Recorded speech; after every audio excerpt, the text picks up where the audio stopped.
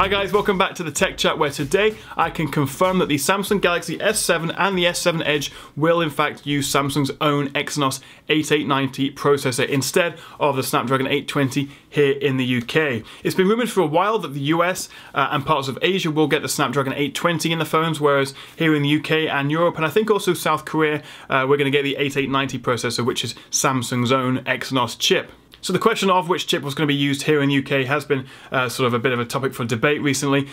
Companies including Uswitch have also confirmed that it would be the Exynos here, but I've spoke to a Samsung rep myself via Twitter, and they also confirmed it would be the 8890 here. And that does kind of make sense as well, since the precedent is for Samsung to use their own chips in their smartphones.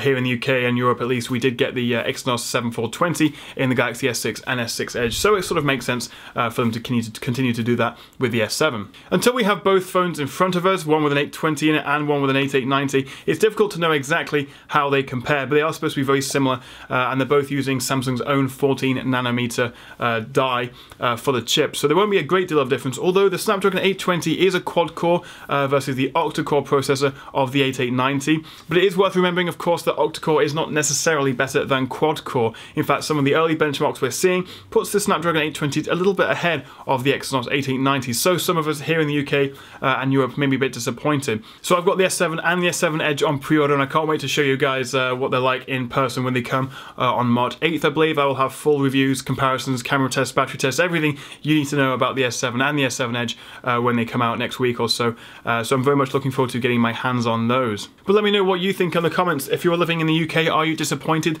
that we're going to get the 8890? Would you prefer the Snapdragon 820? Or maybe like me, you're not that bothered, considering even if the 820 is slightly faster than the 8890 in benchmarks, we all know that benchmarks and sort of hardware does not necessarily translate to everyday real-world use, especially on Galaxy phones with TouchWiz. So I'm not that bothered about it, even if the 820 is faster. I know for sure, since I've used them a little bit at MWC in Barcelona, that it is significantly faster just in day-to-day use and general tasks than the S6, a lot smoother. And of course, a lot of that is down to the new Android 6 Marshmallow update as well.